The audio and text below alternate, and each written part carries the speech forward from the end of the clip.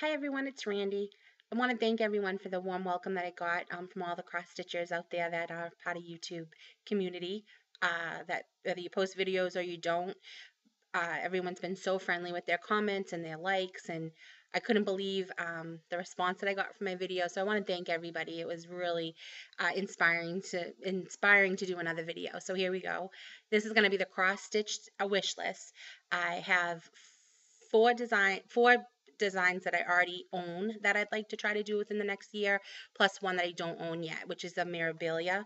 I'm going to try my first Mirabilia with the stitch along that starts in January that Mrs. Milky Bar Kid started. Asking everyone to take part of in January. Now, I've never stitched a Mirabilia before, and I've never stitched on linen, and I've never stitched on anything higher than 18, so 18 count. So this is going to be an adventure for me. So what I did when I was picking my design, I decided to pick a Mirabilia that doesn't have a lot of embellishments. So I could practice more, get used to the stitching on the high count fabric than all of the embellishments. So I picked a design that only uses DMC floss, no special floss, and only uses two types of beading. So that's what I decided to do. And the design that I chose was Elizabeth. And I have a picture of her because I don't own her yet. So let me show that to you right here on my iPad. All right, so you can see the two types of beading, and you can see she's beautiful. And so I'm excited about that. Uh, so that's going to be in January when that stitch along starts. So anybody who's never done a Mirabilia or has done a Mirabilia before and would like to take part, everyone's welcome. So I hope everyone will join that stitch along. And again, it was Mrs. Milky Bar Kid that started that. So hopefully you guys subscribe to her channel because she's got some really, really good videos, really helpful too.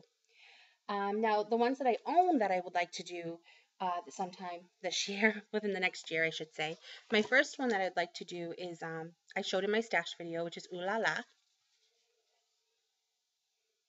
Cute little black dress and little hat of shoe boxes here and a little cute shelf and all the background stuff and all the wording around. So I'm really excited about this. This is supposed to be stitched on, it's one of those patterns where you can do 14 over 1 or 28 over 2. I'm going to actually stitch it on 22 over 1, I think. I think it'll be okay if I do it over 1. I'm not 100% sure yet. We'll see how it looks. Maybe do over 2. Just to stitch on something higher than 18, I thought that this would be a nice one to do that with because it's not a huge pattern and it's not really that difficult. It doesn't have a lot of colors and stuff, so I thought it would be good practice to do that. So I'm going to stitch this on 22 count, which I've never done before. And it does have this cute little charm that it came with. Let me see if I can. Whoop, let's bring that up a little bit. There we go. So it's a little purse, and what you do is after you finish, you stitch it right here. So I think this will be fun. So I'm excited about that. The next one is it's a bigger one and compared to the other patterns that I chose, and this is my ballerinas, I should say, ballerina dreams. I showed this in my stash video also. This one I'm very excited. I waited a long time to get this. This is originally a $40 kit by Dimensions, and I don't pay full price for my cross stitch stuff. I don't know about everybody else, but I always wait for it to be on sale, or I have a coupon, or I get it off eBay. And this, they did have this at AC Moore for a really long time, full price at $40, and then they marked it down to $20, and I still was reluctant to buy it, and I waited and I waited, and they finally marked it down to 10, and then someone bought it at my local AC Moore, so I was very, very upset. So I went to a different AC Moore that is not as local as the one that I usually go to. It's a little further away, but not ridiculously far away. And I walked in and I went down to see what they had because every AC Moore has a little bit different patterns and kits and stuff. And they had it for $10. So I got it for $10. I was very excited. And that was my phone that just went off, so I apologize for that. The next one that I would like to do is a Disney Dream Collection one, Thomas Kinkade. and it's a Fantasia vignette, which is when they take the big, huge Disney collection design and they narrow it down to 5x7 and focus on the character of the design. So like on this Fantasia one, it focuses in on Mickey on the hill. I'm very excited to start this. Okay, I have the full Cinderella one, I have the full Beauty and the Beast one, and I have the full Sleeping Beauty one that I haven't started. I really want the Little Mermaid one, but I am trying to use my willpower to not buy it because it's going to take me forever to stitch the 3 that I have, plus this one, that I'm trying to hold out on the Little Mermaid one.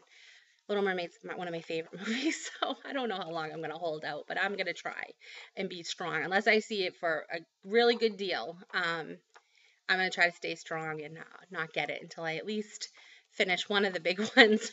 So who knows when that will be. But I hope to get this one done within the next year. Little Mickey Mouse. Who doesn't love Mickey Mouse?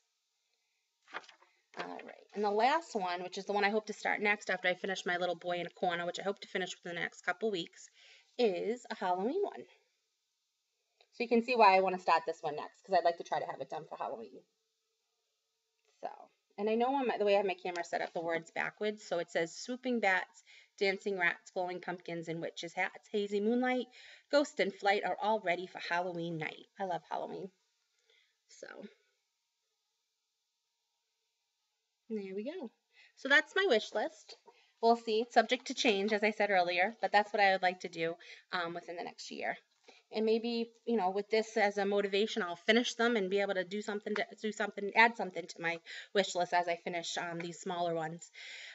So yeah, so that's my wish list. I encourage everyone to do this tag. It's fun to go through your stuff if you have a large stash. Even if you don't, go online, go Google patterns that you want and take a picture of it and just show them that you'd like to stitch these. This be your wish list. I have ones that are that I had 2 wish lists. Wish list that of ones that I own that I want to do, and then I had a wish list of ones that I don't own that I would like to do someday. So maybe in another video I'll show you those ones. So yeah, so that's my wish list, cross stitch wish list. And again, I tag anybody else who hasn't done this. I encourage you to do it, especially if your first video would be fun, easy to talk about. So I encourage anyone out there to do the tag if they haven't. I'm not going to tag anybody specifically because a lot of you've already done that wish list tag. So I don't want to tag somebody that's already done it. So I just tag anybody who hasn't done it already. Also, if you guys have any questions for me, you know, how I stitch my, my stitching setup, what I use, how I store my stuff. I don't want to bore you, make a video of something that nobody wants to watch. I like all those videos myself. I like to see the different things, different ideas. I've gotten a lot of different ideas from watching your videos on how you store your stuff. So if anybody has any questions for me, please don't hesitate to ask. Otherwise, I will see you in my next video. Bye!